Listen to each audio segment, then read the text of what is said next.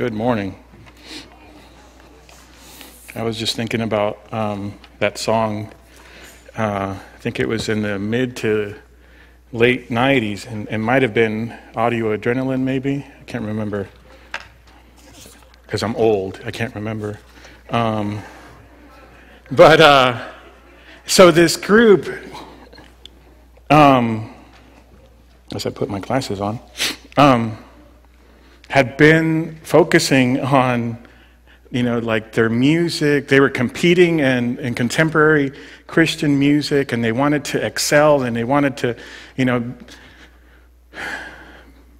become more popular and make more albums and make more music and make more money so they could keep going further. And I remember the story, the lead guy, I can't remember his name right now, but he came to a point in his life where he was just exhausted and had lost the love of doing this and the focus on why they were doing it.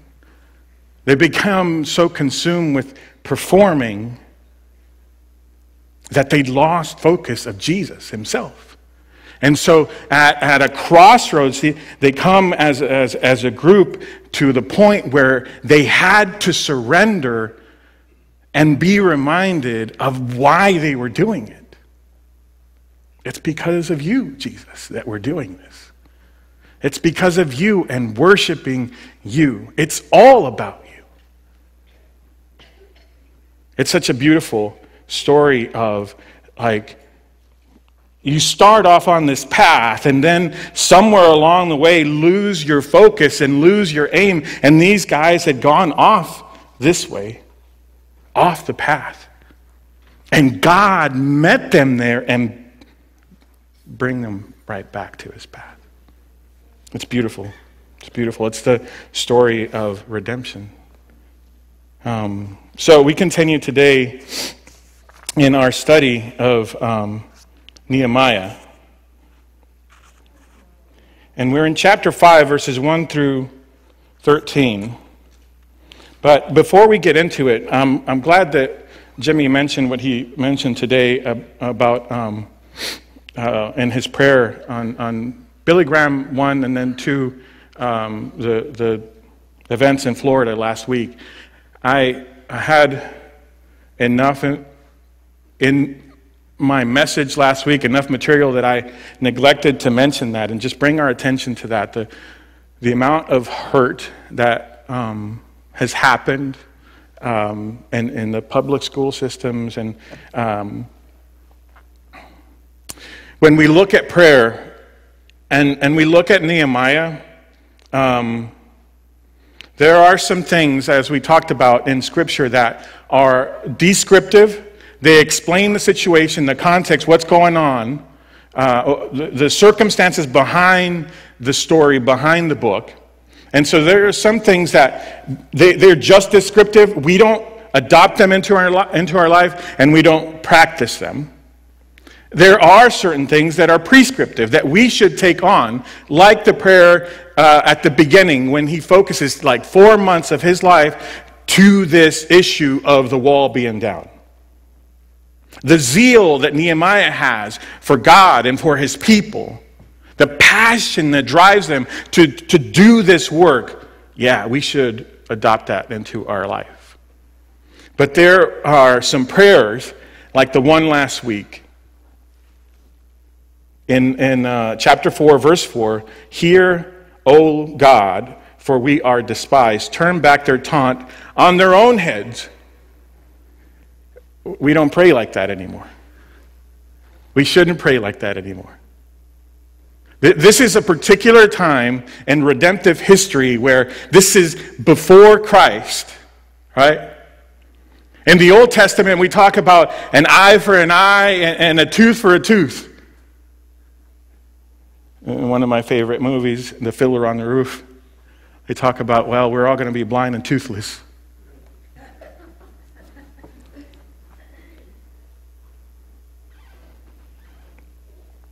And so we look at Nehemiah, and some of the prayers that he has, It's kind of like when we look at the New Testament and we see John's and James, and they're going to different villages, right? And the instructions are, if you go to a village and they don't welcome you, they don't receive you, they're not good hosts to you, you move on with your message. You move on to the next city, and you dust off and you go. They get to a particular city and they're not welcomed. And James and John, their kind of adopted name is the Sons of Thunder, because they go up to Jesus and they say, Lord, let's bring fire on them. Let's take them out.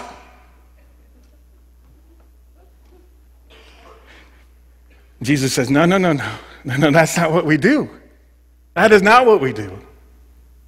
Grace, love, mercy, patience, kindness, all of these things should be a fruit of your life in Christ. So when we come up to some of these prayers in Nehemiah, we need to be very careful and look at that through the lens of Christ. Oh, they didn't know Jesus. Okay, I understand. That's the point that we need to get to, not like, well, I saw it in Nehemiah, so Lord, all those people that are coming against me, take them out. So let's be careful with that.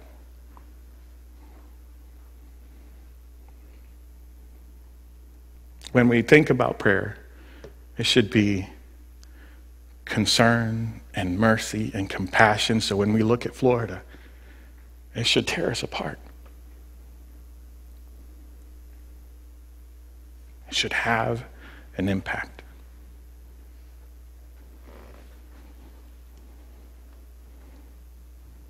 I don't want to go political. I'm not going to. But we see it, right? You look around on Facebook. The outcry isn't those poor kids. I'm going to hang on to my gun.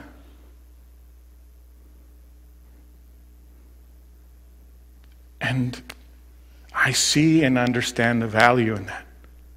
There are rights. And we know the reason that those rights are there. Right? But our cry for our guns should not overwhelm our cry for those babies.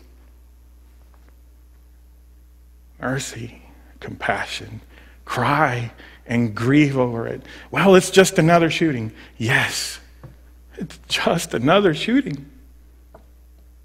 And we can't be callous to it. Mercy and compassion for those babies and their families. Continue to pray for them.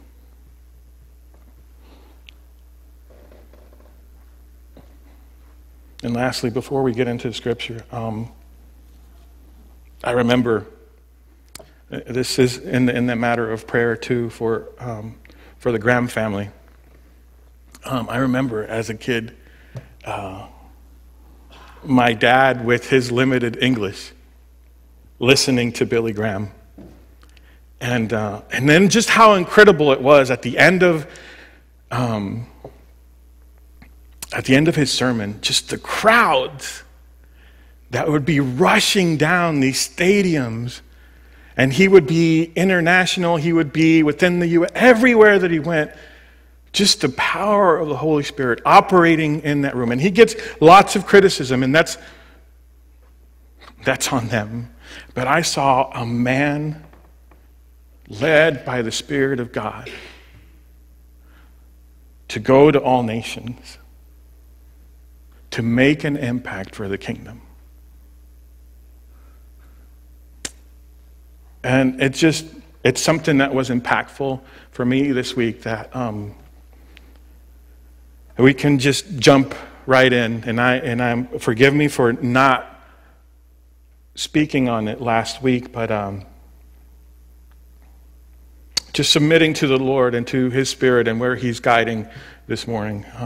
So in your prayers, diligently pray for the folks out in Florida. There's a lot of trouble in the world. And so, well, am I going to pray for every situation? Yes, pray for every situation. Yes. And just thank God for the work that that Billy Graham and his family, Franklin Graham, continues on with that awesome work. Let's pray for them. And they know. You listen to any of the interviews, they know where he has gone, right? And we are glad. Jesus himself, in his presence, that's where he's at. And yet, there are ties here in this world that they will grieve. And they will mourn over that. And so we grieve with those that grieve and mourn with those that mourn, and we celebrate with those that celebrate. So having said that, let's go to Nehemiah chapter 5. And we'll be reading in verses 1 through 13.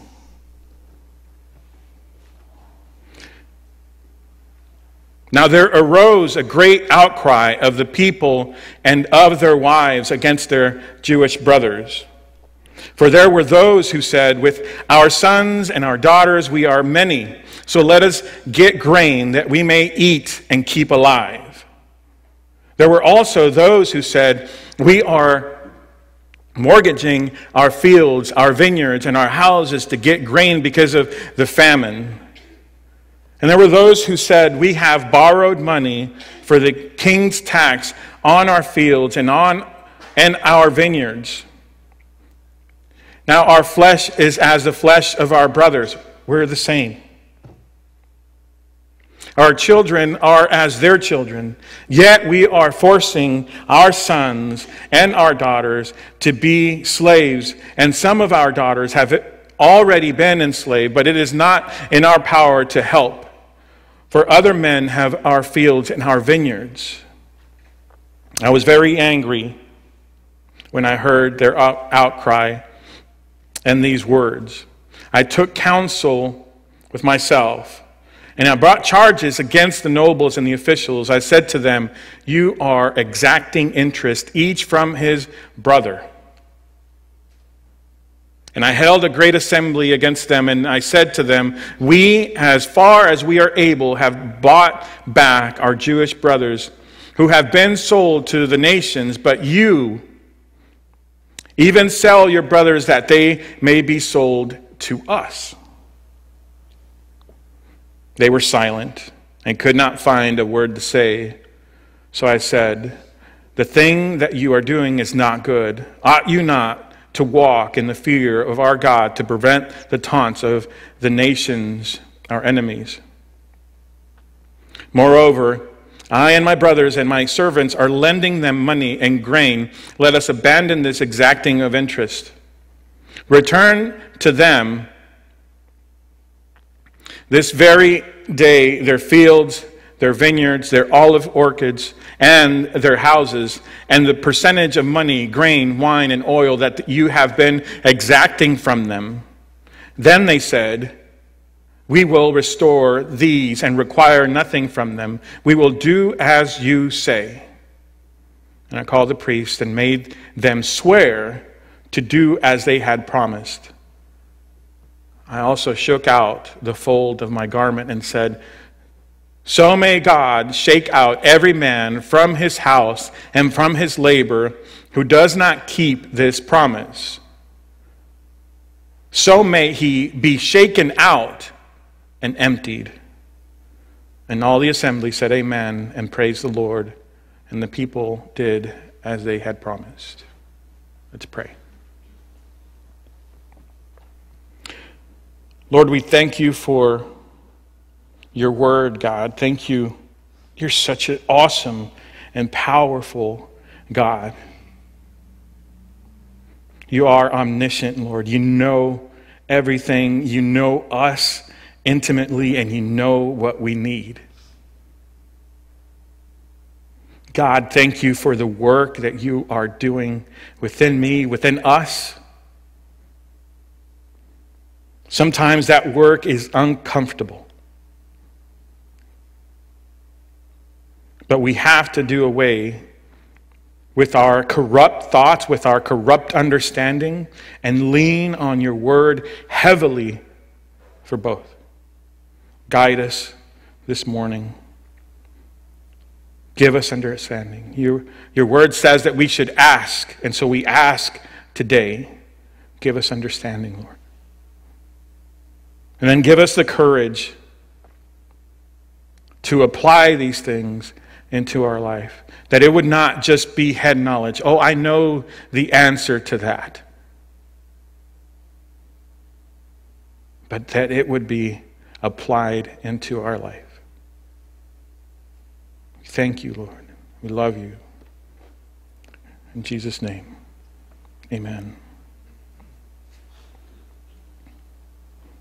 So the people come to Nehemiah because in the middle of the building of the wall, there is an injustice being done. And it's within.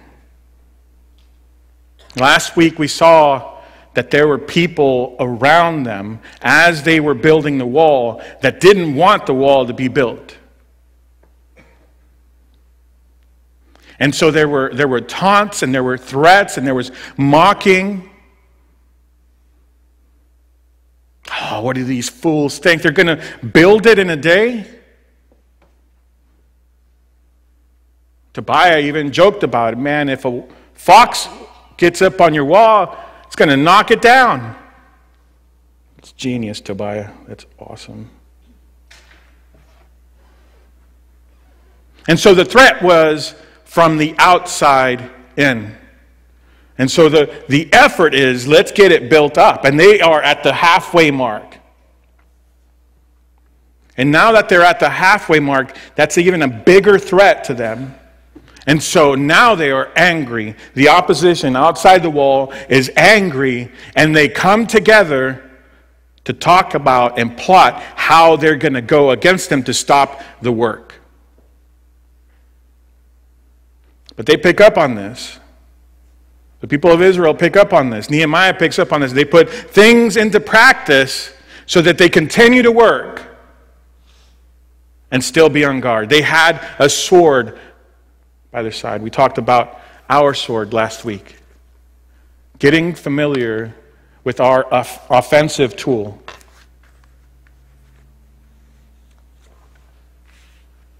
When you look at Ephesians, the armor of God, just about everything in there is defensive. There's a helmet, there's a breastplate, there's a shield, boots,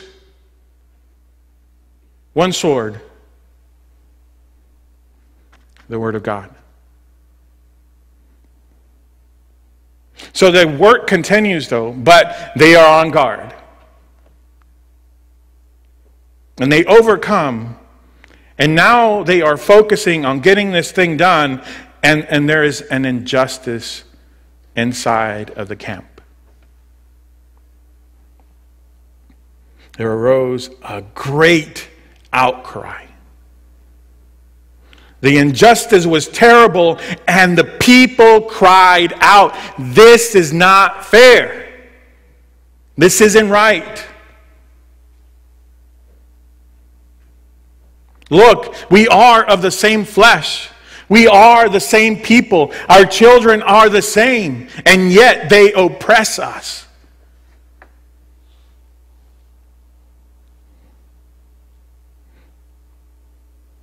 For there were those who said, with our sons and our daughters, we are many. So let us get grain that we may eat and keep alive. There are also those who said, we are mortgaging our fields and our vineyards and our houses to get grain because of the famine. There was a need. And those that had, they were fine. Those that didn't were suffering.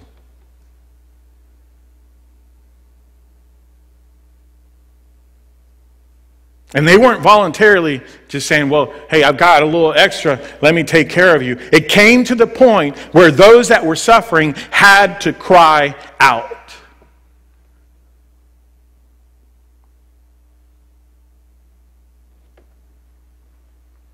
Our flesh is as their flesh. Our flesh is as that of our brothers. We are the same. We're the same people.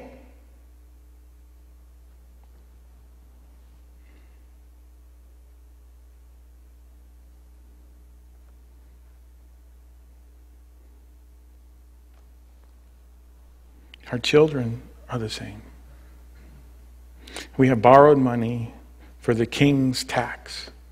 We have to borrow money just to pay the taxes.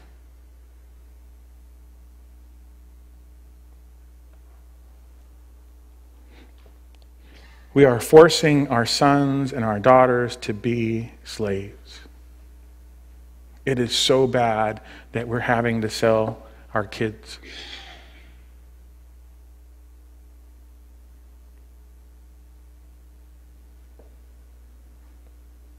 In the middle of, like, when we are trying to reach people for Christ, we're going to see some things that aren't right. Out of need and ignorance, they are selling their children. That's the only thing that they can see that makes sense is, man, well, these people are willing to buy them. And they said they'll feed them. You know, they're going to take care of them.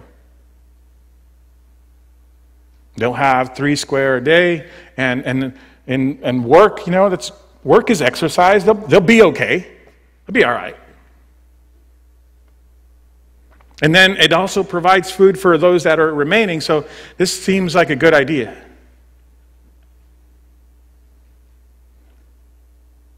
When we look around those that are in need, we see some practices, some things that they adopt into their life to make ends meet, to do things because of need, but yet that doesn't necessarily make it right.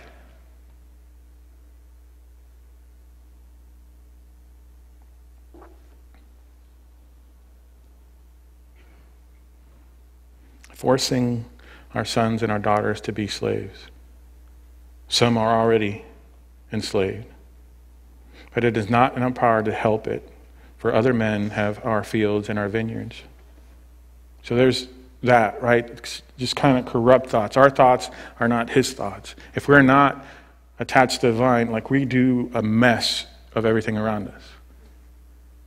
And that's what's going on here. The flip side of that is those that have. They're not suffering. They've got grain. They're doing all right. And there's no compassion. There's no mercy. Hey, let me help you. Instead, well, Bob, look, how old is your daughter? You know, my wife is not doing well. I just need some company.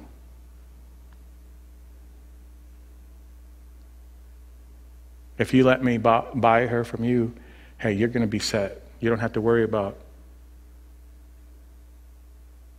How evil is that? Taking advantage of the situation.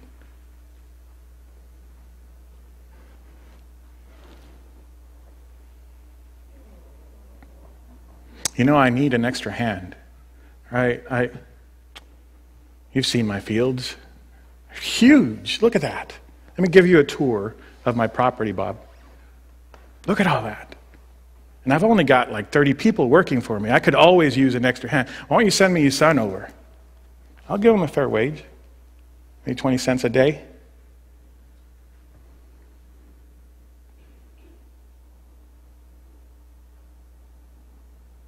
I just have such abundance. So much that the Lord has entrusted in me. Like, I just need a hand. Send your son over. I'll put him to work.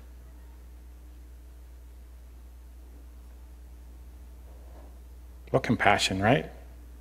What a great guy. What an awesome guy. Taking care of his neighbor.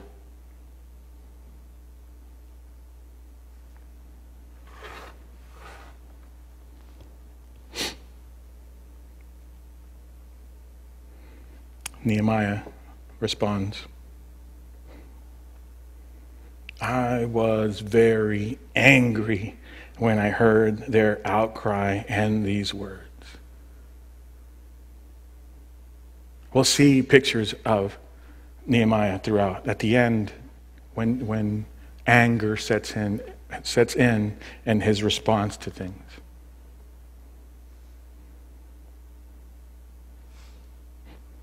I was very angry when I heard their outcry and these words.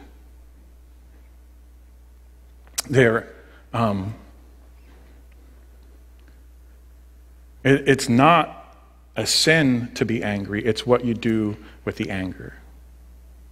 Jesus became angry in the temple and cleaned it out because there was corruption. People were using it to sell their goods within the church.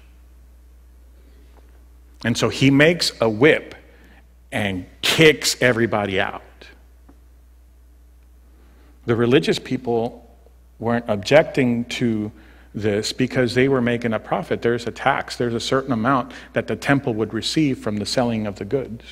So they weren't going to kick him out. But Jesus knew that this place was supposed to be holy, and he chases them out in anger. And yet we look at Jesus, and he couldn't have sinned, or else the cross isn't worth what we think it's worth. So in chasing them out in anger, it was a righteous anger.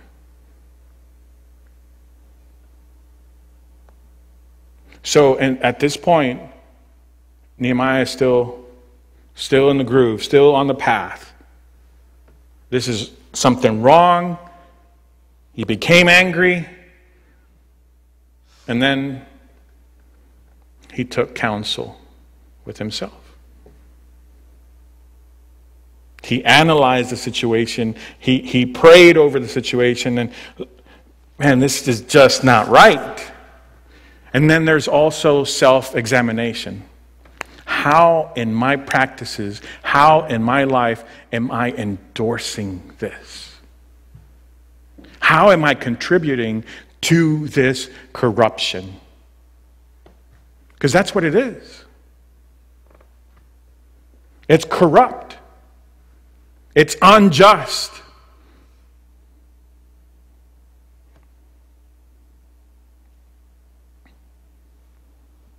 I took counsel with myself, and I brought charges against the nobles and the officials.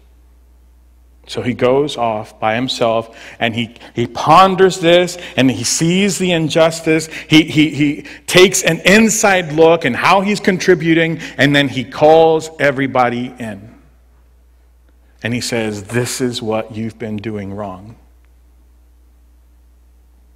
I brought charges against the nobles and the officials, and I said to them, you are exacting interest, each from his brother. You are collecting interest from your own brothers.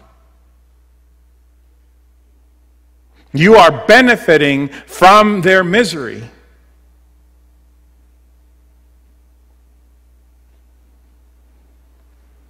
I held a great assembly against them and said to them, we, as far as we are able, have bought back our Jewish brothers. We've gotten all of these people that have been in exile and brought them back. And now you are taking advantage of them.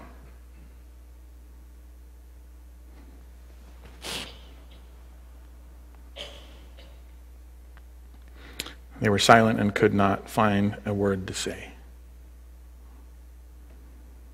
Verse 9, so I said, the thing that you are doing, it's not good. You shouldn't be doing this. Ought you not to walk in the fear of our God to prevent the taunts of the nations, so that we can be held up as that shining city upon a hill, so that we may make an impact on those around us, so that they're not mocking us, and instead, because of the love for each other, that they can come and know the Lord, the one true God. This is a disservice to the cause that we're about, to the work of the kingdom. Can you not see that you're wrong?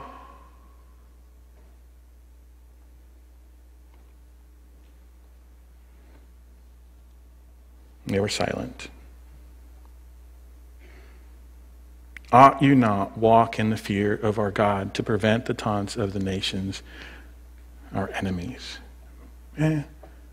Shouldn't you be in the fear of the Lord? And Paul, we talked about this morning. Paul says, work out your salvation in fear and trembling.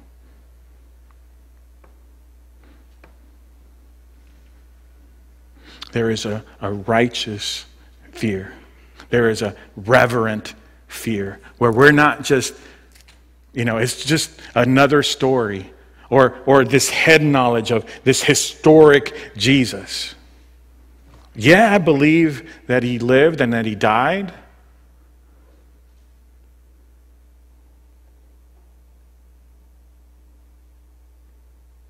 Or we swear allegiance, but it doesn't shape us. It doesn't do anything in our life. We just continue on. The same pattern of living, the same pattern of thinking. These people were religious. They went to the temple. They did all the right things. They went to church. And yet there was sin in the camp.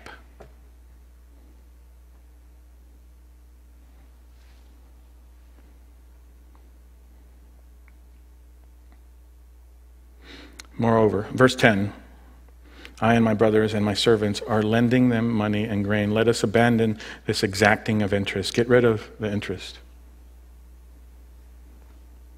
Return to them this very day their fields, their vineyards, their olive orchards, and their houses, and the percentage of money, grain, wine, oil that you have been exacting from them. Give it all back. Give it all back. Repent is what he's saying. Confess and repent.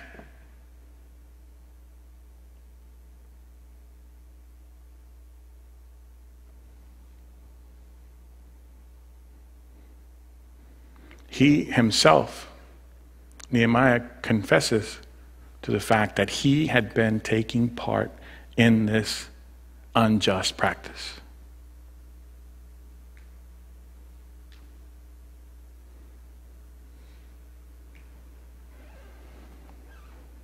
Once again, the last 2 weeks, I've been going back to 1 John about the confession of sin.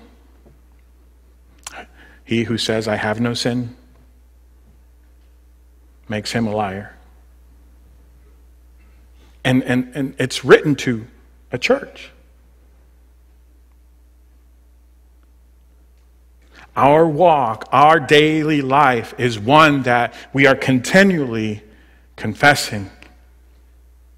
We are forgiven.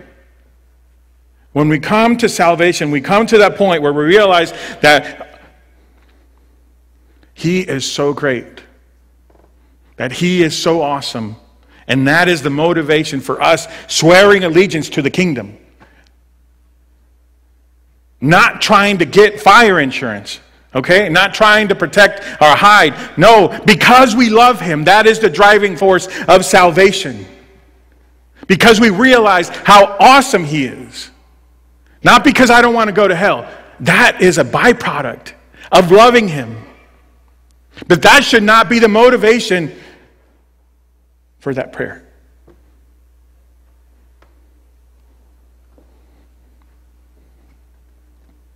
And he takes a look inside and he knows where he has taken part in this corrupt practice. And he repents and he confesses, I have sinned.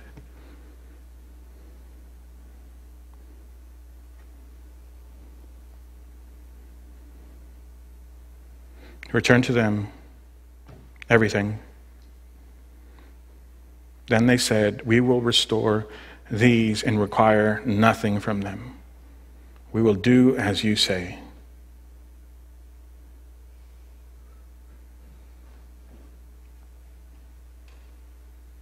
We'll see later on the outcome. We will see how this shapes out. Don't be so quick to say, I will. I'm going to do this. Don't be so quick to promise, you can count on me. I promise. Because another thing that we are pressed on a regular basis, and we covered it this morning, is count the cost. Because it's going to cost you everything. Not just a little bit, not just some inconvenience, not just a turn away from a certain plan that you have, or adapting to the plan that you have. No, that means surrendering your plan to His plan. Not my will, Lord, but your will. And that is daily, from one moment to the next, saying, Lord, not my will, but your will.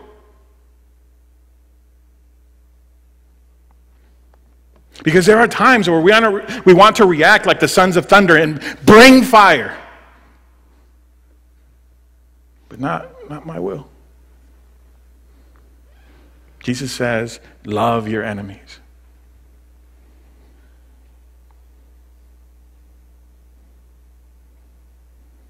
Well, I'd love for you to take them out.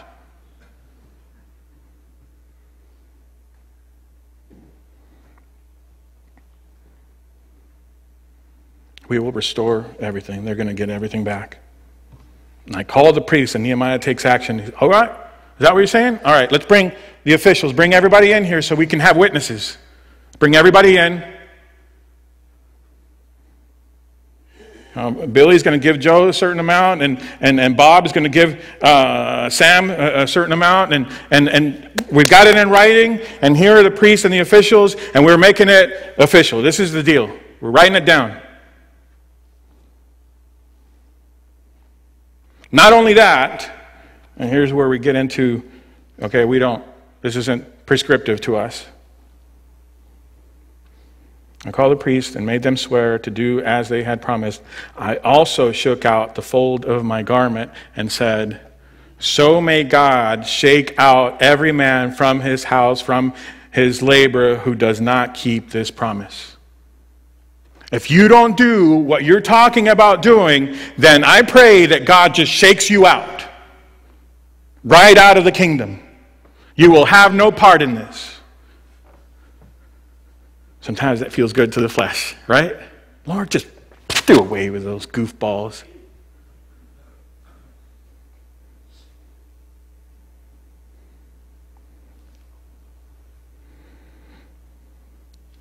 No longer a part of the kingdom. So may he be shaken out and emptied.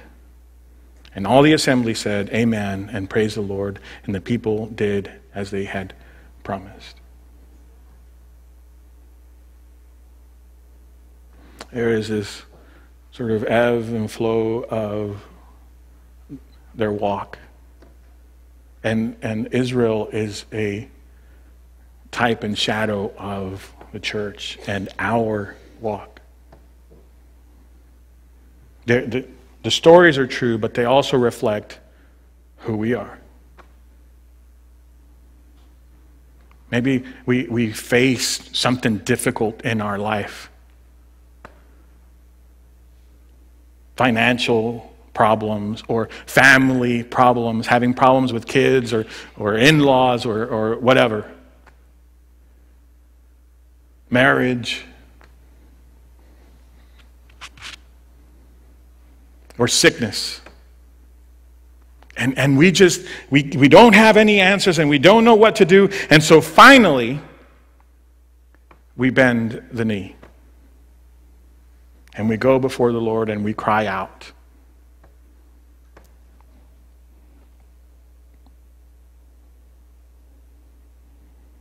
But then things get straightened out and we're doing well and we forget. And we let our life go off the path again. And we see that in the people of Israel.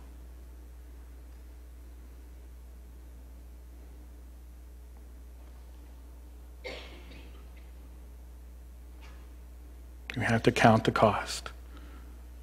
To continue to persevere and be faithful because he is faithful. And if he is faithful and we are being molded into the image of Christ, then we should be growing in our faithfulness.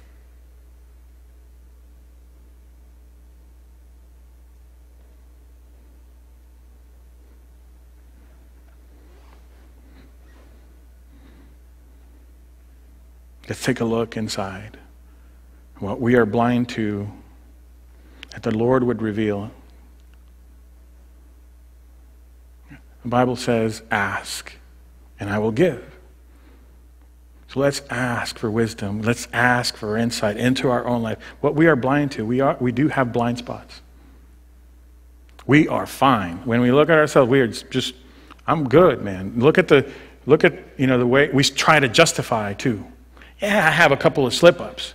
And we minimize them. But that's just kind of leftover rubble. Let's take a good look inside and ask the Lord, where I am blind, where I just don't see because of my practices, because it's just the way that it's been. Reveal yourself within me, the corruption within, Lord. Expose it and cleanse me. I challenge you to pray that with me. That would become a regular part of your prayer life, not just the wants and the needs, not just the things that we desire from him, and sickness and troubles and a part of our growth is just to lay bare, naked in front of him, without defenses, and say, Lord, cleanse me. Cleanse me. Just like babies, they can't clean themselves up. You've got to clean them up. And if you leave them to it, it will make them even more of a mess.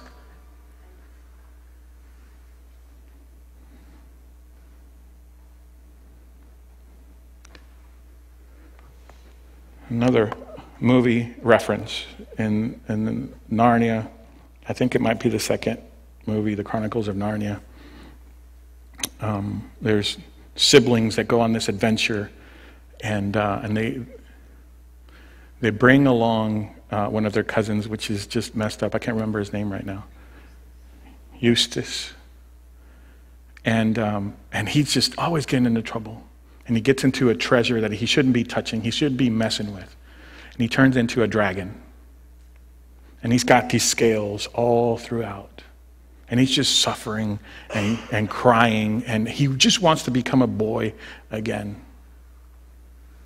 And there's this point in the movie where he is trying to scrape off the scales himself, and he just can't. He can't go deep enough to take off his sin.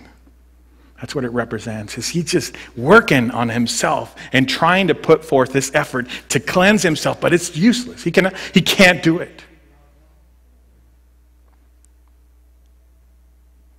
And Aslan represents God. The lion comes and with his claws just starts striking at him. And at first sight, you might think, oh, he's attacking him. But he's cleansing him. He's tearing off the scales, tearing off the sin. So as we go through this process, it's going to hurt because we get accustomed to those scales. We can't do the work. We have to surrender to him, that he would do deep surgery within us, no matter what, even if it hurts. Let's pray.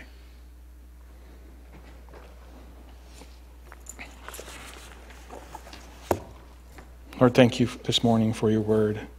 God, thank you for the work that you are doing within us, God. And we also submit the work that you would have us do, that you would do through us. We are your hands and feet. God, nothing will get done if we don't step forward and get things done. We thank you for your grace and your love and your mercy. And you are so merciful. You're such a loving God, and you don't give up on us. Today is another opportunity. You are the God of second chances, and the second chances keep going on. We can't understand the math of the second chances that you give us, but you continue to give us opportunities, and your mercies are new every morning, and we thank you for that today. Help us to grow in faithfulness. Help us to grow in our perseverance, God, that we may understand and see you for who you truly are, what a treasure it is to be a part of your kingdom. And then we can take that message to others because it's such a treasure. Thank you, Lord. Thank you for this morning. I pray this in Jesus' name. Amen.